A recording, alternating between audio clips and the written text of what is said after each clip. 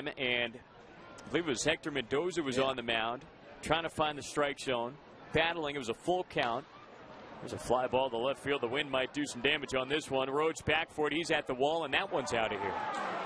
Right over the Federal Protection sign out there. And that is a solo home run the opposite way for Zach Reks.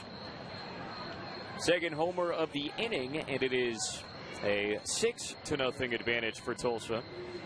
But, you know, last night, Hector, who's been so good this year, struggling a little bit to find the strike zone, and the big crowd, 5,600 folks,